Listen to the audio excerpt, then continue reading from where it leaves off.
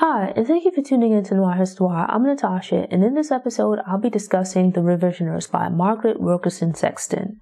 The Revisioners by Margaret Wilkerson Sexton tells the story of two Black women dealing with racial tension during different time periods. Josephine's story jumps back and forth between her enslavement as a child and being a free woman with grown children in the post-Civil War years. As an adult, Josephine married a man with whom she was able to acquire some property and achieve financial independence, though it later sparks jealousy in white neighbors who were less fortunate. Ava is a biracial woman raising her son as a single mother in present-day New Orleans. She's experienced some setbacks, and in hopes of improving her financial situation to offer her son a better life, Ava agrees to move in with her white grandmother.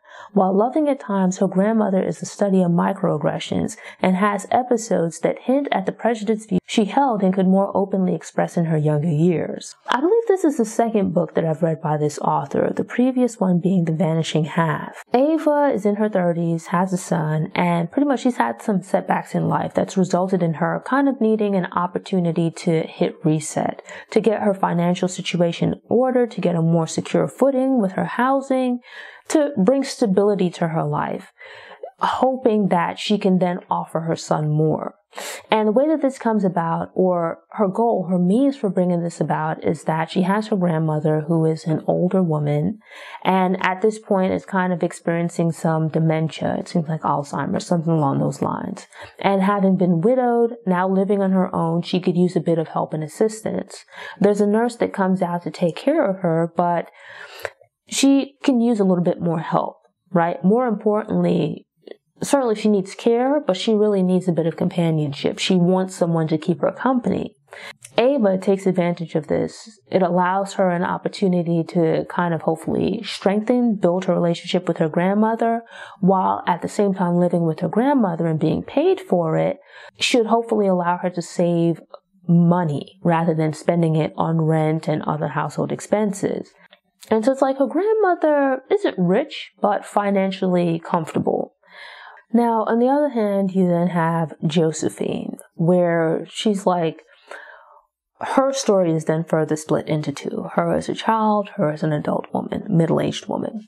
She has children, a few daughters, at least one son, but she has a grandson that she really loves.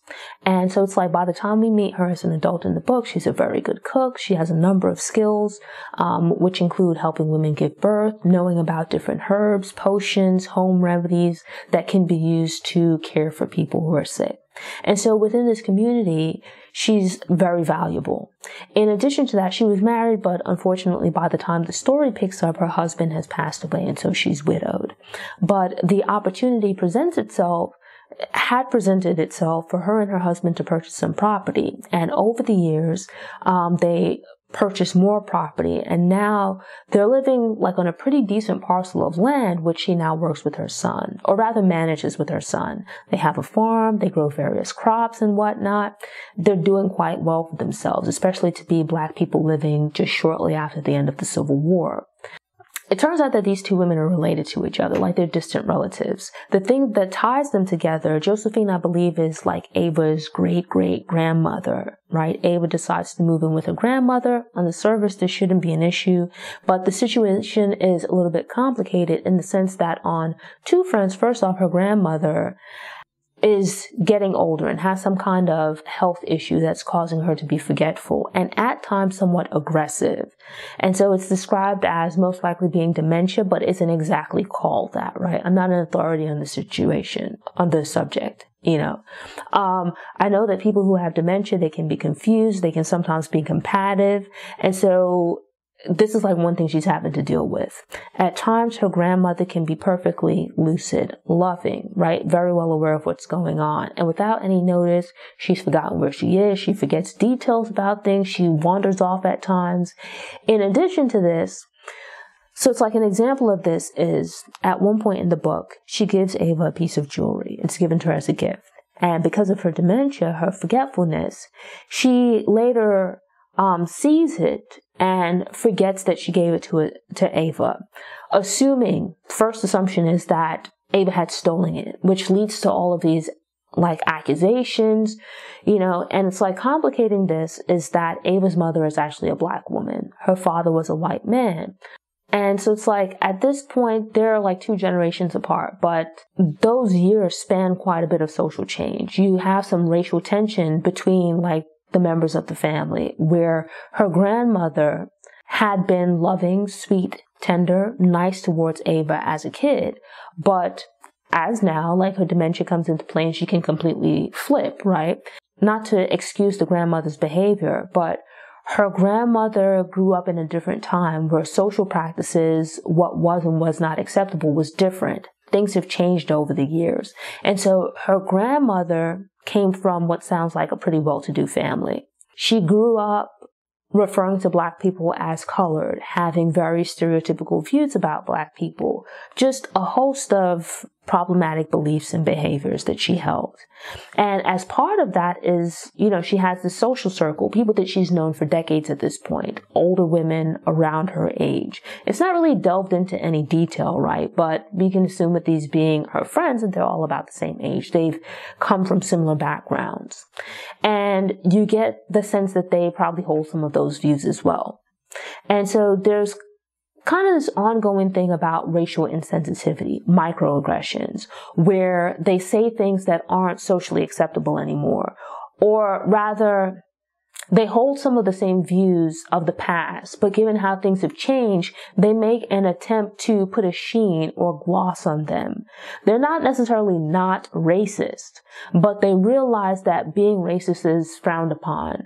So it's like they still hold on to these prejudiced views, these racist views, but they try to hide them, right? Or they attempt to make them more palatable, more acceptable. And so over the course of the story, where Ava and her son are now living with the grandma, from the outset, her son isn't really comfortable with moving into what would be his great-grandmother's house. The grandma helped to take care of Ava's son when he was younger, as Ava and her then husband, right, they were married, but by the time the story picks up, they're now divorced, or at least they've broken up, right? Whatever form that relationship was no longer. But her grandmother had helped her out a bit with childcare when her son was a baby. But it seems like in the years since, he's aware of who she is, but he spent less time with his great-grandmother than he has with his grandmother. And as a result of that, moving into this house, part of it is that they're also leaving behind this community where he spent at least the last few years of his life. He has a circle of friends.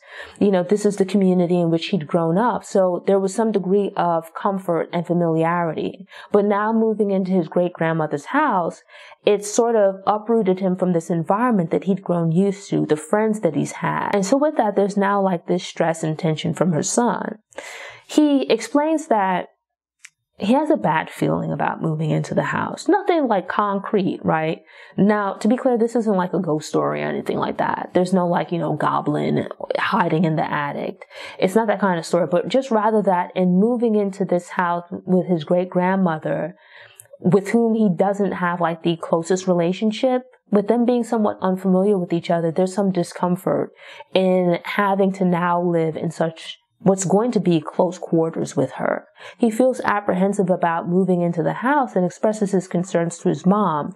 Now, granted, with her great-grandmother coming from a rather well-to-do family, seeming to have married someone that, led a successful life, the house they're living in now is not a mansion, but it's described as being a pretty nice house. They have some luxuries that Ava and her son aren't quite used to.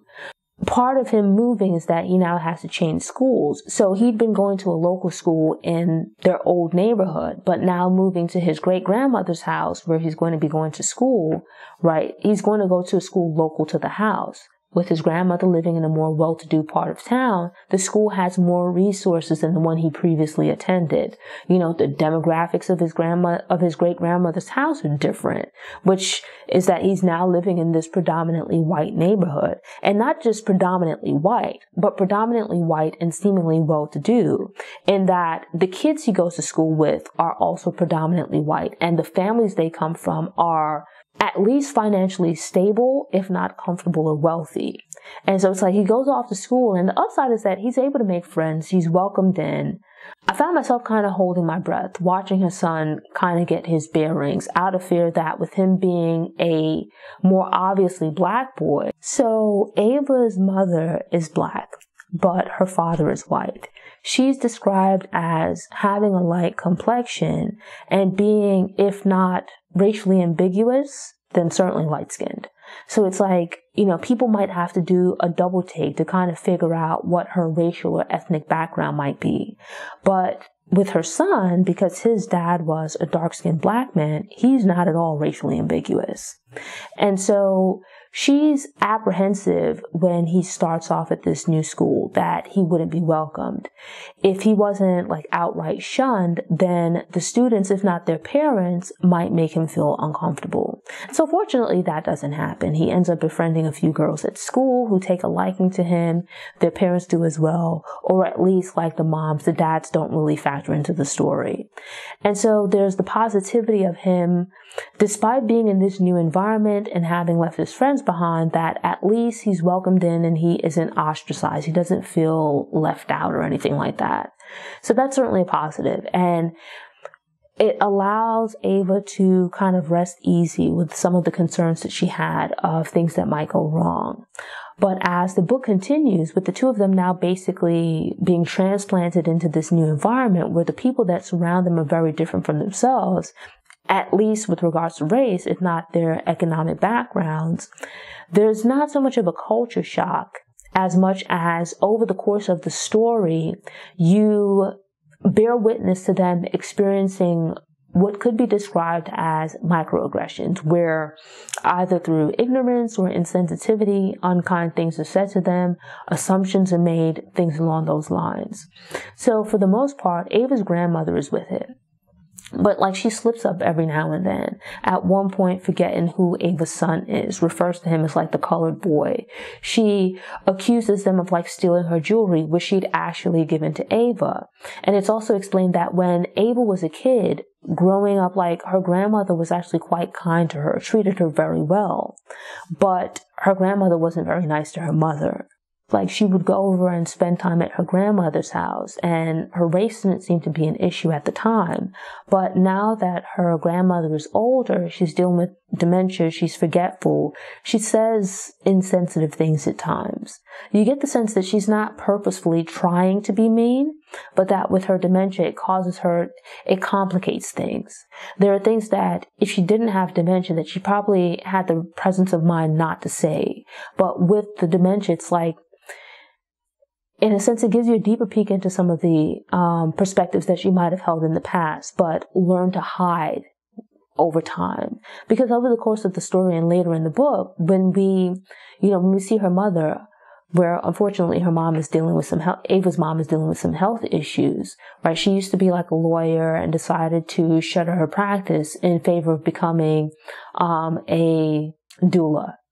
Where now she works in the community, surrounds herself with different kinds of people, and is doing work within the community, helping women, especially young women, who might not have a solid support system or might have other needs and concerns and things like that, helping them prepare for childbirth.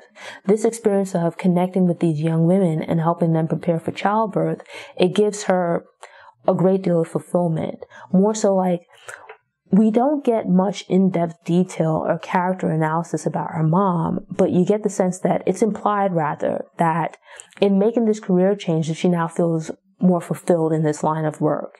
She begins to, she was trying to figure things out, what her next steps would be, and she encourages Ava to possibly consider going into being a doula as well, because it's something she thinks she'd be good at, something that she might find fulfilling.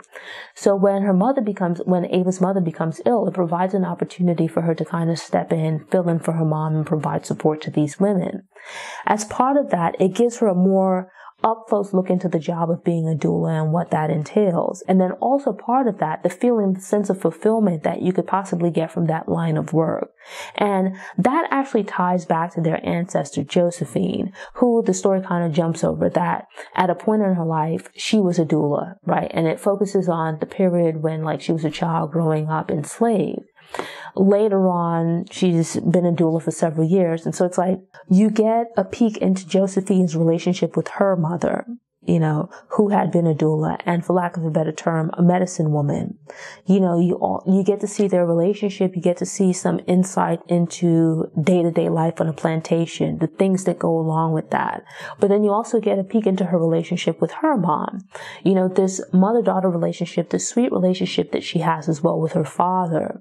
And as part of that, it branches out wider beyond that to some of the other people on the plantation and some of the other goings on the plantation, with her being put in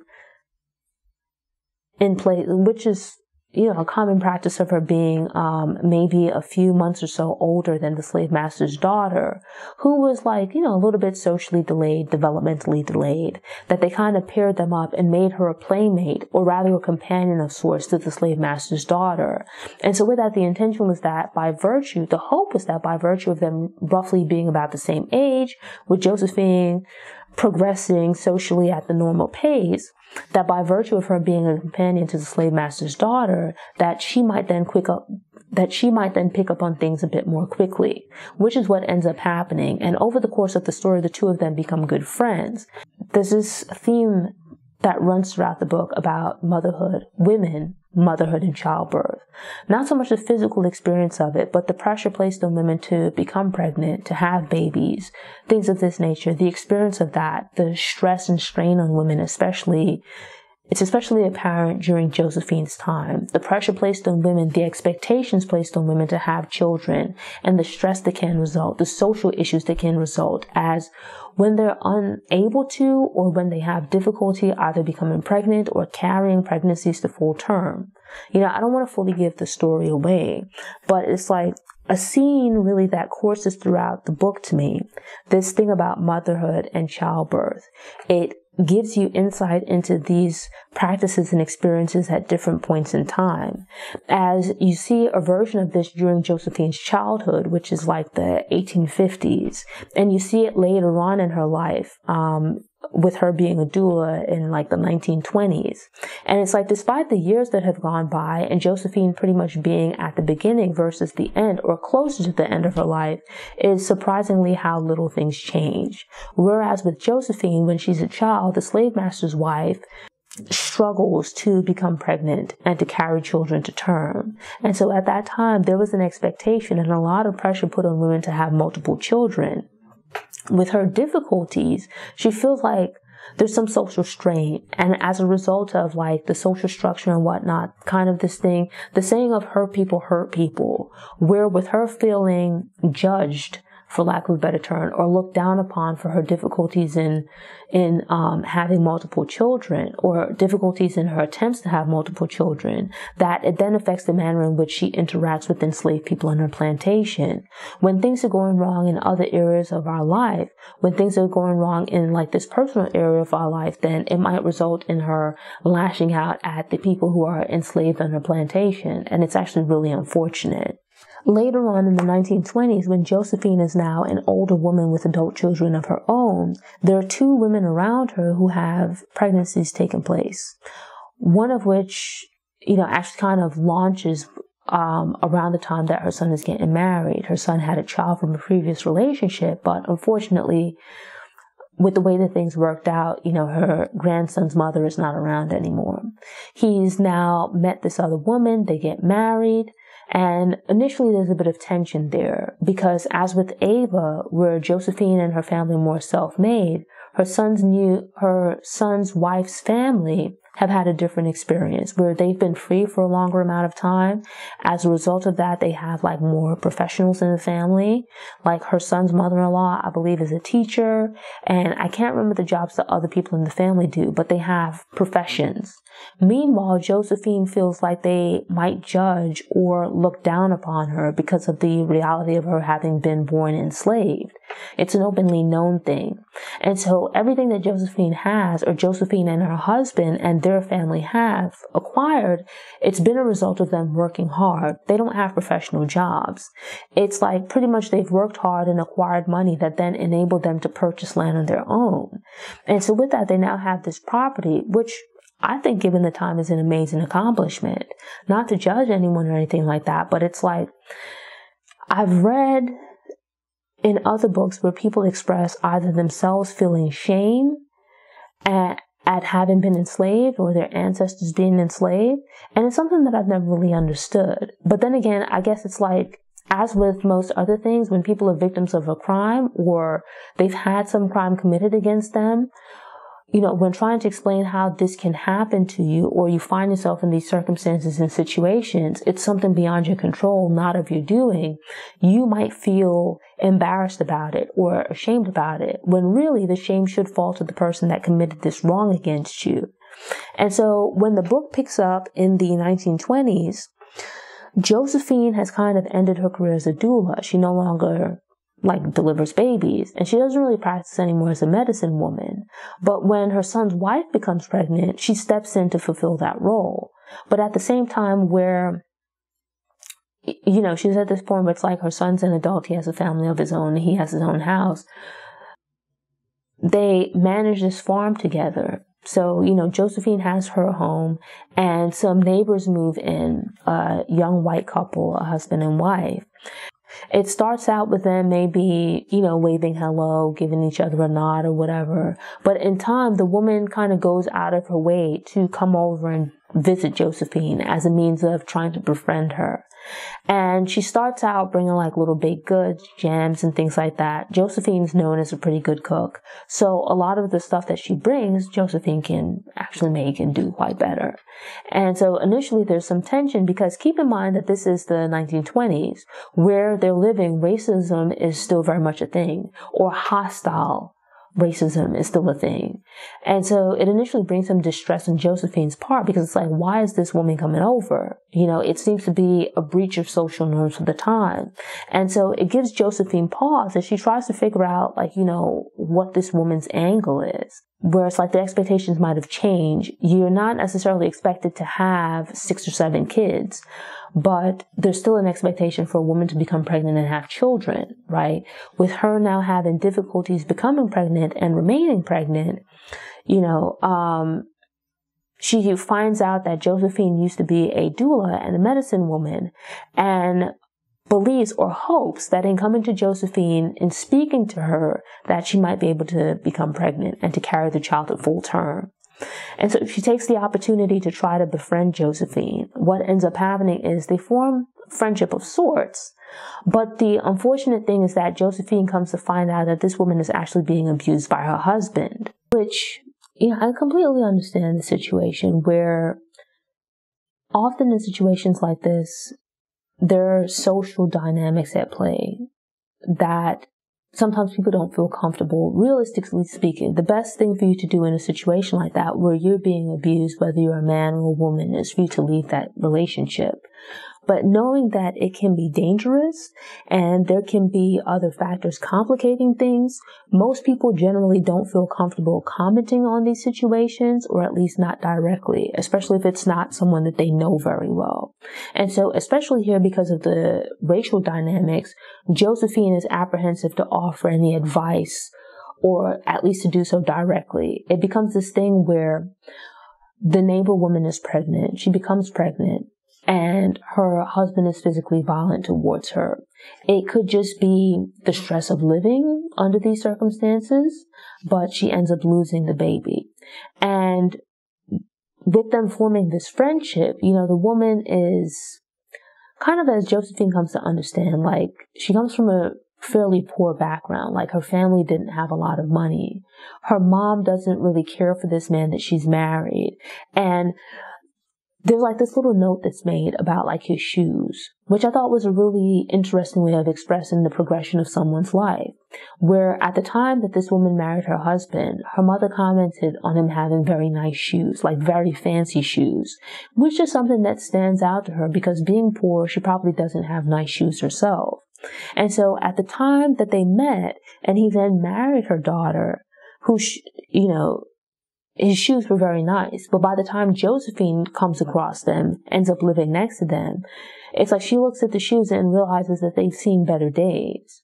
So it's like the wife explains that he's here in the area trying to start up a farm and is just not having success at it. His crops are not producing as he would hope, not excusing it, but she believes that some of these failures can be a source of his frustration. He has these ambitions for himself and the farm that he's trying to establish, and here it is that he's having difficulties, progressing. They don't fully dive into the details of things, but the way that farmers function is that they use credit. They'll take out credit to buy seeds and whatever other resources they need to plant their crops, borrowing against estimated future earnings. So it's like if you take out loans in hopes of the crops producing enough for you to pay them back, and those crops fail, or you have livestock and let's say the livestock dies, number one, you're not going to make a profit. But then beyond that, you have extra problems because you now also have this money to pay back, and the resources, the products that you were hoping to have generate revenue to repay these loans, you haven't made that money, right? You're in the negative. And so not only did you not earn a profit where the end result will be zero, but because you borrowed money for this stuff, you're in a deficit. You can find yourself in some serious difficulties, right? As this man's plan for farming just isn't working out. And so he's taking out some of those frustrations on his wife. And so with that, she's seeking out Josephine, hoping that maybe if she can become pregnant, if she can carry a baby to full term and have a child, that maybe with that happiness in the house, it will be like a positive thing within his life that allows him to maybe let up off of her. The book is actually pretty interesting in that while it jumps back and forth between the lives of these two women who live during different time periods, they share much in common. They're both marginalized within their individual time periods, Ava as a biracial woman and Josephine as a formerly enslaved woman. But at the center of their stories are their relationships with other women, right? And as part of that, with these two women in particular being marginalized, the primary stories that feature are their relationships with women who are both disadvantaged but also privileged. As in the case of Josephine's neighbor, sure, you have her neighbor living next door who is being abused by her husband, having difficulty conceiving and carrying children to term. But as the story progresses, we actually see that she does exist in a position of privilege at the same time, as drama with her husband and Josephine's family ends up showing that while they might be poor, they might be struggling, they might be having difficulties, giving the racial components of the time, they also have advantages, which allow them to really wreak havoc on the lives of Josephine and her family, which is kind of unfortunate because you bear witness to Josephine kind of having an inkling that things could go very wrong with this relationship, kind of getting a bad feeling about things, but yet still trying to be nice to this woman, only for it to some degree come back to bite her. And then you have Ava, on the other hand, who tries to do a good thing for her grandmother by moving in, hoping that they could build a better relationship, a stronger bond and whatnot, and her trying to make things better for her and her son, only to find that, on the one hand, while her grandmother in her own way loves her and did love her when she was a child, that this disease that she has, it puts her at a disadvantage in the sense of that she loses track of time, she gets confused and things like that, and it makes her act out in ways that she probably wouldn't if she had her full capabilities. But at the same time, it offers a peek into who she was in the past, and it plays back into this thing of advantages and disadvantages, where it's sure, she might be disadvantaged dealing with this illness, but at the same time, she's very well aware of her advantage in that by merely screaming, that things have been stolen or that they've committed some kind of wrong or crime against her or something like that, that other people will come rushing to her rescue. And so it's quite interesting to read the book and to see, while despite these different time periods, the complexity of these various relationships between women. And so it's like the story is actually pretty interesting. It wasn't like overly long or anything like that. There were a few points where, it's kind of, this seems a little bit convenient.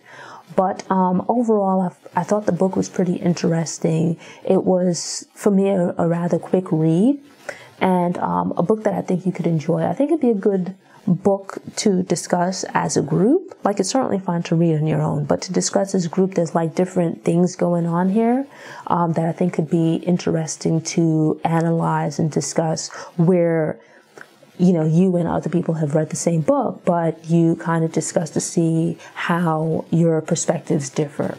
Thanks for tuning in. Show notes are available on the Noire Histoire website via the link in the episode description. If you enjoyed this episode and want more book recommendations, subscribe to the channel, click the notification bell, and check out my book review playlist.